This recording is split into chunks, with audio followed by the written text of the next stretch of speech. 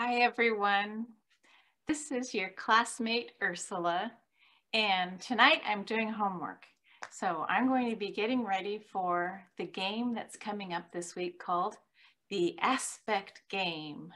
It's where we look at our Starseeds Astrology Galactic Soul Connections reports and start to try and understand what some of the aspects mean.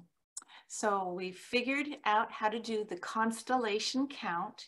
In other words, we first start by looking at all the constellations, the big ones like Andromeda, Orion, Cetus, and you just count up how many, let's say if you have Andromeda, how many connections. This is just broad brushstrokes. And so then you end up with, let's say, 14 constellations. And then the second step is to go and try and count how many stars you have in those constellations. Okay, and list them. So for me, I have Andromeda sextiling Almach. Almach is the star within the constellation Andromeda. So I started to count all my constellations.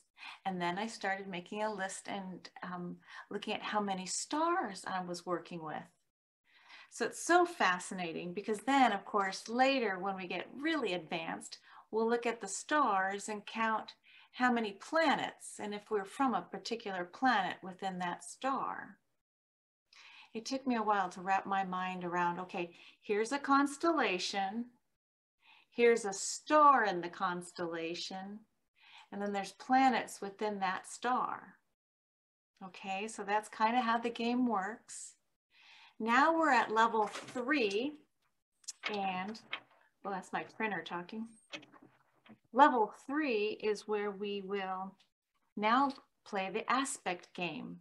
And to help me, I brought along my fancy light as a feather ostrich feather.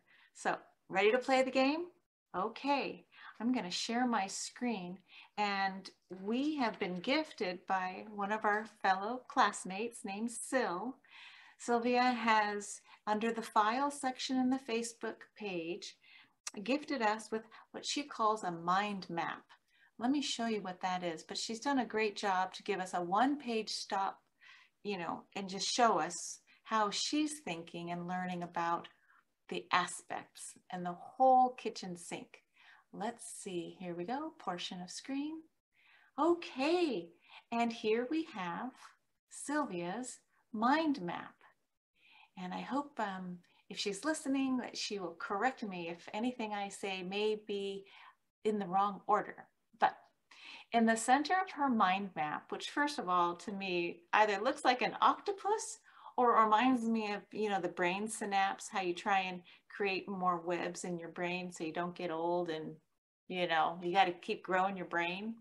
Well, you young whippersnappers don't have to worry about that. Anyway, sorry, I digressed. Here we go. Starseed report. So in her map, she says, here's the planets, here's the aspects, and within the aspects, she says, here's the language. Now, many of you who've done astrology, and if you haven't studied astrology, don't worry. The galactic light language that Julia is teaching is not the same as Vedic astrology or Western astrology. So there's some similarities, but there's also a different way to play this aspect game. Okay, so who are we playing with? We're playing with a conjunction, an opposition, trines, sextiles, and squares. So that's only 1, 2, 3, 4, 5 aspects. So we got 5 fingers, 5 fingers. We can play the aspect game. Okay, but before I get there, I want to show you how Sylvia did the rest of the chart. She broke down from the aspects, what is an opposition? What is a conjunction? What is a trine and sextile? What is a square? Okay, so that's the rollout for how she is mapping using a visual the amazing teachings by Julia. Now, nothing will replace Julia's teaching, but if you come up with a very creative report like Sylvia did, you know, please feel free to share with all of us, because this is a very Aquarian class where we're really helping everybody expand together, okay? So feel free to share, feel free to ask questions. So if you want to go in the course material and figure out where do I go look for aspects, Julia reminded us that if you push the function F key, like Control F, that serves as the find notion inside her Teachable, Starseeds Teachable. So that's one way. But the shortcut, Anne-Marie went and posted in the chat room that go to lesson 4, section 7, and then lesson 6, section 7. And that's the hardcore written material that all of us need to just get ourselves a cup of coffee, drink it, and go to that place first. So what I'm showing you now with Sylvia, she basically did the outline to help us then fill in the blanks from Julia's teachings. Hope I'm not confusing you too much. Let me give myself a little more ostrich air. Thank you very much. Here we go. The Starseed Report. I'm going to start actually up here with planets. So what she said is a good reminder, when you just begin, you want to look at the outer planets, Pluto, Uranus, and Neptune, and look for anything that says conjunction or opposition, right? To find your soul origin. But any planet or constellation showing up in Pluto, Uranus, and Neptune, it has a very distant soul history.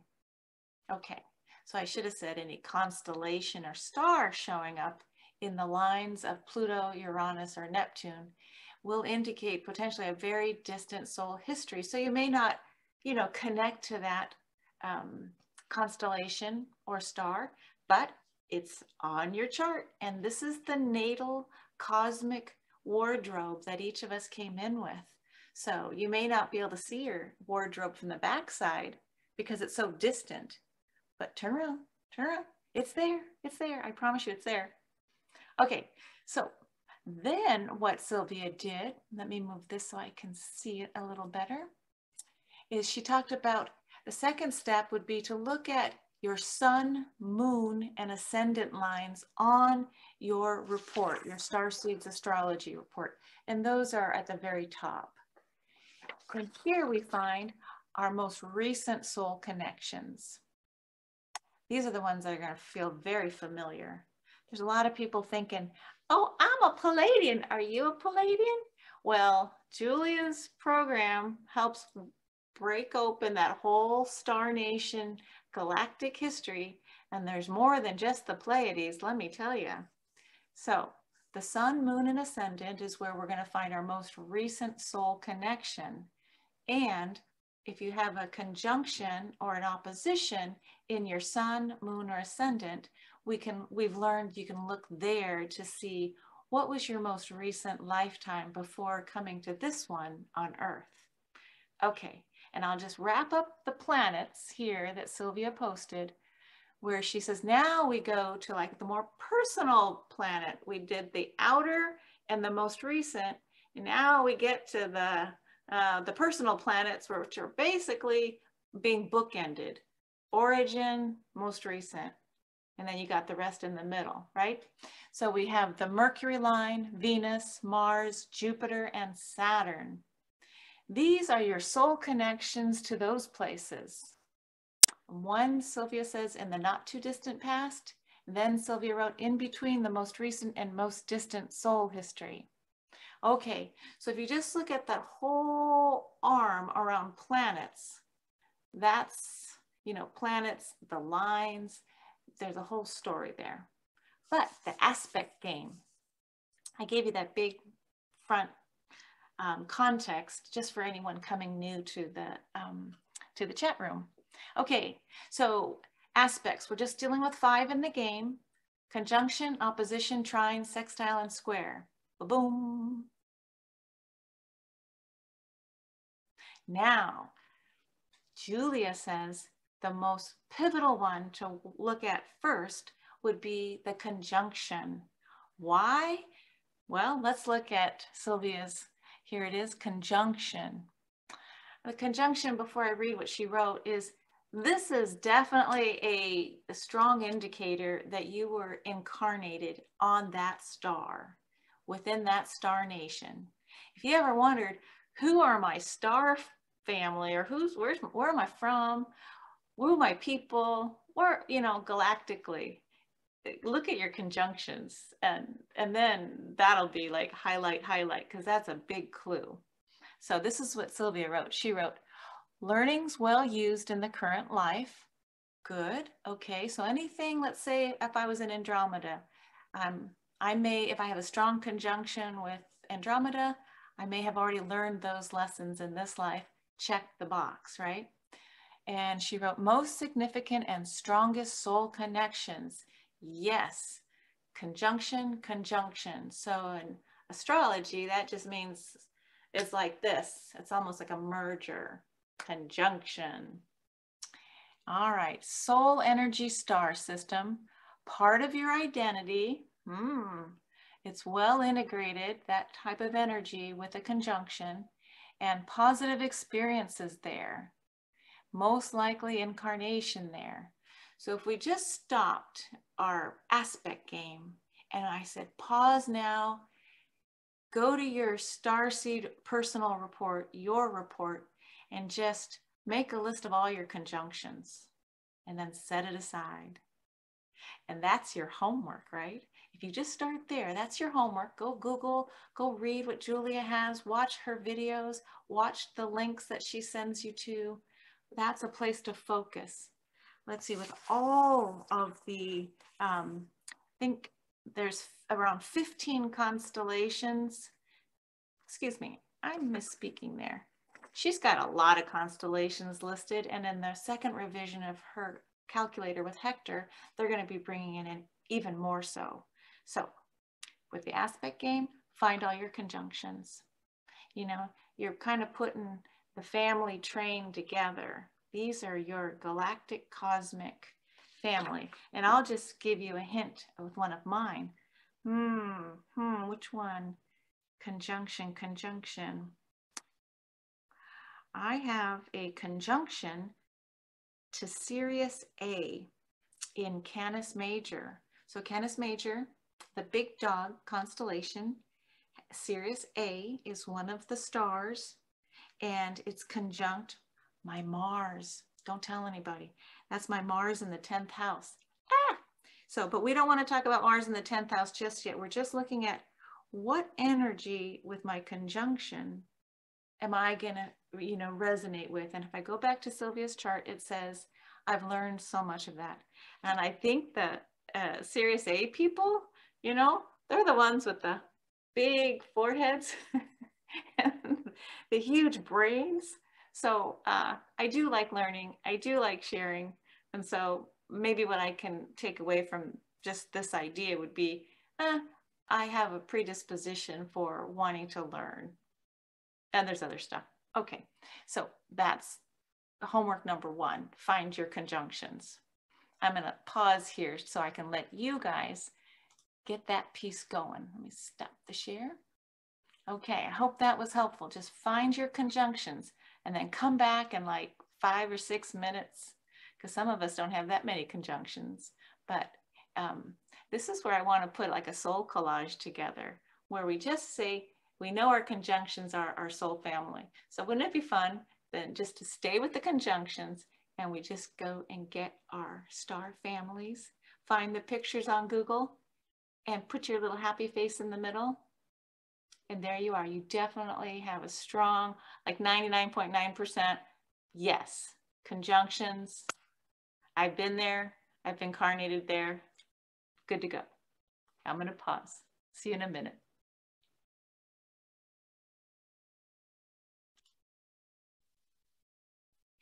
I'm gonna come around and tickle you if you fell asleep. This is Ursula, I'm back. Hopefully you've done your homework and found your conjunctions. And when we get together in the Galactic chat room on Wednesday Maybe some of you will feel comfortable to share or have a little piece of paper with your happy face in the middle and your conjunctions, you know, with the, you can find the constellation and then a star, or you can go find some of those creepy pictures of aliens and you can put those in there, whatever you decide to do. Or you can just keep it really safe and just, you know, write the word Sirius A from Canis Major. All right, so you ready for the second part? Gotta wave my little feather. Light as a feather. We gotta keep ourselves light as a feather, right? All right, next step is oppositions. So, you know, in astrology language, oppositions are someone's over here, then there's usually something in the middle. So the oppositions are that 180 degree typically, you know, like, so we know already that you're holding an axis of duality. And let's go back to Syl's chart and see what she says about the oppositions. Thank you, Sylvia. She's just so amazing. Here it is when she wrote opposite, and she says, there's a strong soul connection, just like conjunctions. There's most likely an incarnation when you see an opposition in that star or that constellation. Then she wrote, there's soul energy from there, but it may not be fully integrated now in your current earthly lifetime. So again, we're going back and holding that axis. It can inform you, but okay, have you cleared all the lessons as you're holding this idea of oppositional energy? And then she wrote, so the soul energy from there may not be fully integrated now, and that you could encourage your client or encourage yourself that now you could make an effort to access that kind of balancing and integration of the energy in this lifetime. And when you look at your oppositions, you're going to find a possibility of how much unresolved karma you may still be working on. And Julia, in her vast number of charts that we can download in the practitioner's class, she'll say, get your pendulum out. Oh, I should have a handy pendulum. And you can dowse to see what percentage of karma am I holding when I see an opposition. I'll give you an example. Let's see. Dun, dun, dun. What am I opposing in this lifetime? I brought in, okay, on my Mercury line, I brought in the constellation Cetus, which in the old days was like the sea monster. Later, they called it the whale. I like the whale better than a sea monster, right? And my Mercury is opposite in Cetus, a particular star named Tau Ceti. Okay, so I would write down all my lists of oppositions and the stars. So constellation plus the star, because I want to kind of, you know, this is a language. And so we're going to just keep maybe doing some 3x5 cards. Here's a stack for my conjunctions, and here's my oppositions. Okay, well, let me wave my little ostrich feather. I'm going to take a pause here for you now to go make a list, please, of all your oppositions, noting what's it oppositional to. So not only, okay, so is it Jupiter opposite something? Is it your sun opposing or opposite, you know, Canis Major? So it's good to write down what is opposing so you really understand. Because like my example was, okay, I have Mercury and then I'm opposing, I'm carrying the oppositional energy of Cetus with Tau Ceti. So my Mercury, okay, is opposing. So maybe there's something that I'm still trying to work out in my communications. It happens to be in house 1, myself. So it's like, okay, just hold in that little narrative. So I'll be right back, work on that next, because we did conjunctions and now we're having you do your oppositions. I'm going to stop share and I'll be right back.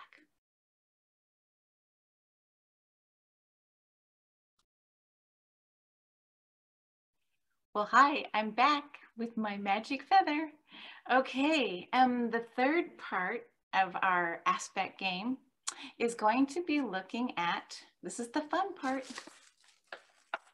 We're going to be looking at the gifts.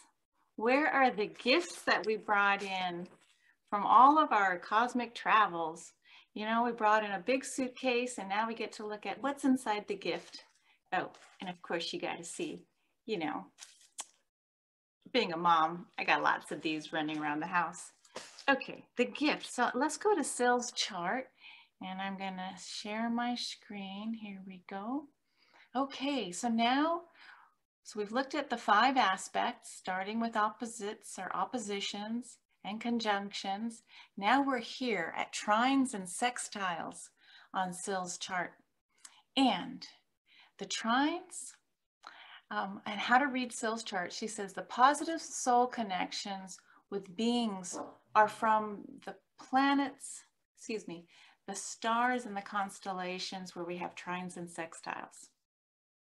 Okay, so just think, if you want to just now go make a list of all your trines and sextiles, let's take a moment, see what my dog wants, but review your own chart and just write down all your trines and all your sextiles, and I'll be right back.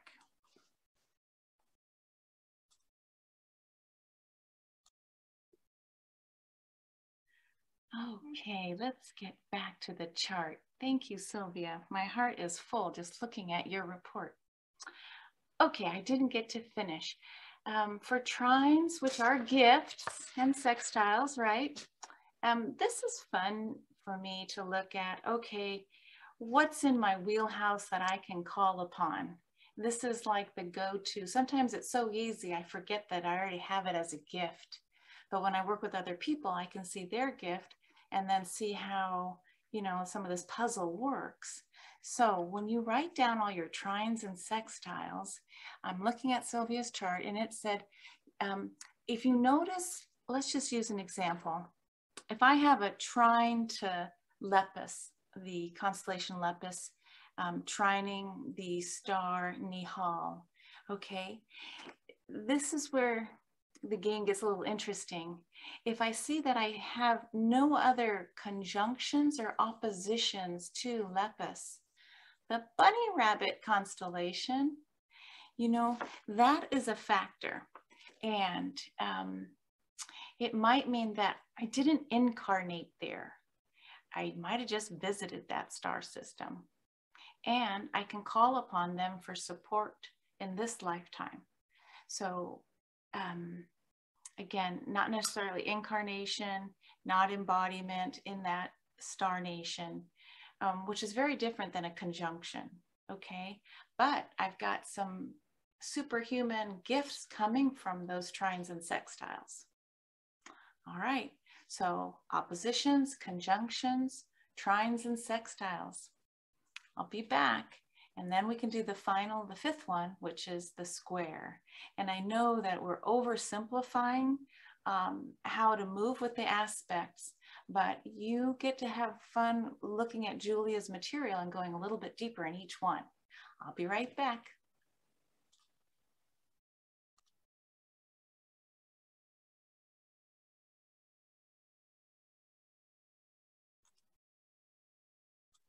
Okay, so now we're here to look at your chart and look at all the squares. Do you have a lot of squares? So when we think of squares and we think of oppositions, we are working with harder angles. You know, trines, it's ease and flow. Conjunction is kind of merging energy. But let's look at Syl's chart. She wrote, there's unlikely an incarnation when you see a square, especially if there's no conjunction or opposition connections. So it's the same thing we did with the trine. We're always looking for, was I just visiting or did I meet somebody from that star nation? Could have met someone from that star nation in another place or on a ship. It doesn't necessarily put me in that space. Does that make sense? So a square is a possible visit, but here's the thing, the lessons to learn. There's unresolved karma, very strong chance of unresolved karma with beings from there. Okay, so this is where the fun comes in. When we look at why did we even incarnate on Earth? Why are we here? Oh, I guess I can stop sharing here. It's this funny cosmic game of how our souls really want to just expand. So if everything was all wonderful and heavenly and going well, where's the potential for expansion, right? So we kind of say, let's go to Earth and play this game, or let's go to Earth as the school to learn. And sometimes we think we can take on more than, I don't know, when we're on the other side, I understand that we'll say, oh yeah, I can do that, and I can do that. And then you get here and you go, what was I thinking? So if you are a counselor and someone who wants to test this idea for accuracy, start looking at charts of your loved ones. Or even if you're not a counselor, if you're curious, look at the charts. The most informative aspect, I think, are the conjunctions and then the karmic aspects. You know, what lesson am I really here to learn? And have I learned it? And I love, again, how Julia will take one of her dowsing charts, you know, I get my little dowser out here, one of my dowsers, and you just pendulum over to find a yes, no, and ask, you know, did I learn this lesson in this lifetime? What, like 100%? Am I 100% there? 80%? So finding out where your oppositions are in which constellations and then star nations, that's going to be some clues, okay? And I got to put a big plug for Lissa Royal Holt's book, The Prism of Lyra, because that just lays the galactic groundwork. And then, of course, her Golden Lake book, and then her Galactic Heritage card deck. In fact, I might come and make a small little short funny video to share with you guys on how to learn about our star nations using Lissa's card deck. Pretty fascinating. Well, I hope this was helpful. Hope it wasn't too long. You've got your little homework assignment. And so if you want to come play the aspect game, do this homework ahead of time so you don't have to pause and try and find all your information, okay? Especially newcomers. Just let yourself come on into the water, list out your constellations, list out your stars, and now start listing out your aspects. How many conjunctions and where, how many oppositions and squares and sextiles and trines and blah, blah, blah. Okay? So if we work together and treat it like a game, we are going to have this foundational part to then start reading some tea leaves. Okay? So have fun. We're in this together. And if you ever need support, come to the chat room. Make it to as many Q&A recorded sessions with Julia that you can. And watch some of her YouTube healing sessions. Amazing. You're going to find how she goes very quickly. Here's the groundwork, and then she zooms off into this intuitive artistry, which is inspiring. It's like, okay, she can do it. Maybe I can try and fly with her. So have fun along the way. You've got plenty of support. And welcome, welcome, welcome. This is the year when soul families are meeting each other. So see you soon, and bye for now.